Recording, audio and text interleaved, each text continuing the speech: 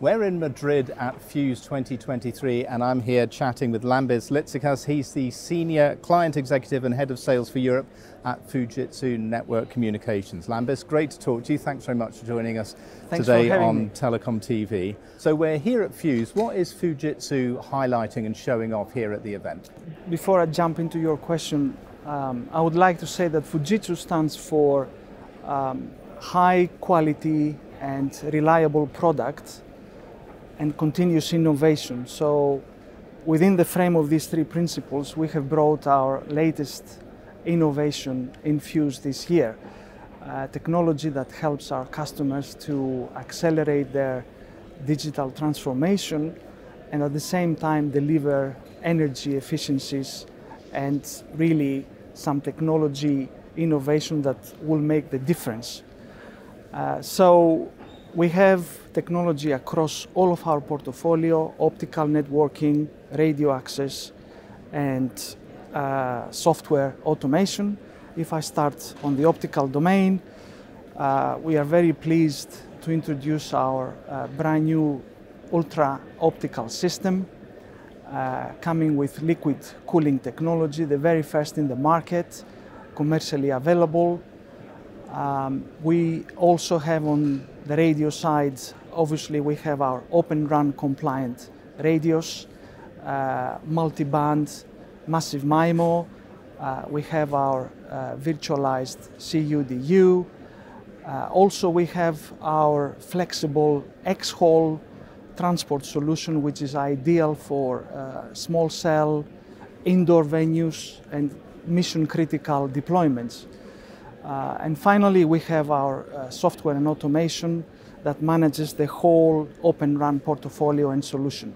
So that's a pretty broad portfolio, from transport all the way to the radio access. Now you mentioned liquid cooling, and of course, running green networks is something that all the operators want to do.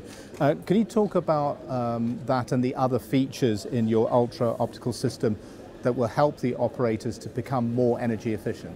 Absolutely. It's always nice for technology people to bring something innovative into the market. So I'm very pleased to say that I'm in that kind of situation. So we have the very first in the world commercially available liquid cooled transponder that can support 1.2 terabits of wavelengths.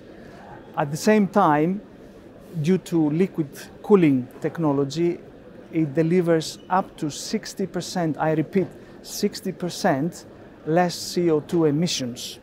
This is obviously due to the innovative closed-loop liquid cooling technology that delivers double the cooling capacity compared to conventional transponders without really compromising on reliability, performance, and also the operation and maintenance activities are exactly the same as any other conventional transponder. On top of that, our line system comes with C+L ROADM architecture.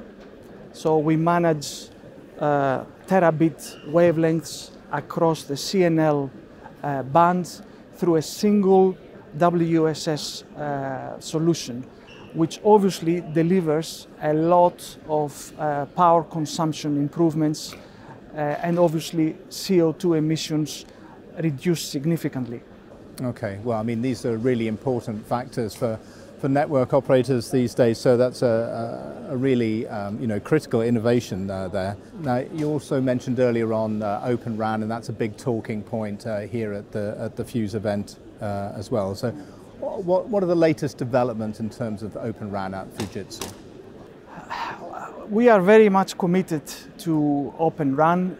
So recently we have announced that we began delivery of our virtualized base station on behalf of NTT Docomo in Japan. It will be used in their commercial 5G network. Really is a very high performance virtualized CU/DU, which has to deliver this kind of performance in a very challenging environment like densely populated city of Tokyo. On top of that, all of our products now are designed with energy efficiency in mind. So our virtualized CUDU comes with numerous features that support energy efficiency, but I want to highlight two critical ones, which we believe we differentiate ourselves from the competition. One is the cell resource sharing feature, which enables our customers to connect up to twice the number of cells to a single virtualized DU. I wouldn't like to forget, though, our radio units. This is an area where Fujitsu comes with 30 years plus experience in producing, manufacturing, and designing high quality radios. So all of our radio units support obviously Open RAN, single band, dual band, triple band. They come with external or integrated antennas, including the 32 TRX massive MIMO, which we have in our booth. And all of them have been designed to deliver up to 25% reduction in power consumption.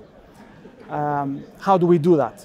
This is based on some patented technology we have and advanced linearization techniques on the power amplifier, which is a component of the radio that consumes a lot of energy. So a lot of key areas there, and obviously the real focus at the company on green networks and energy efficiency. Added to this, of course, all of these components and elements need to be managed. So the SMO for management and orchestration, and the RAN intelligent controller, the RIC, these are important parts in the Open RAN architecture as well. How important are they? Is that part of Fujitsu's portfolio as well? Absolutely, you're absolutely right. This is SMO and RIC is integral part of our Open RAN portfolio, considering the sophistication and precision of 5G networks present additional challenges to our customers. They have to deal with multi-RAN and vendor-specific management platforms. So we address all these challenges through our Virtuora service management and orchestration offering, and in particular our radio controller delivers a single operation and management dashboard and a common RAN plane solution for managing, configuring, and maintaining the network. I want also to add the fact that combining the radio controller with our analytics transformation AI ML capability enables monitoring and predictive maintenance through RApps and XApps, as well as obviously energy efficiency. We know that energy efficiency is kind of top priority of our customers, so we see a lot of RApps emerging in the industry. In Fujitsu also, in our case, we have energy efficiency apps which we can switch off the transmitting power when the traffic conditions allow us to do so.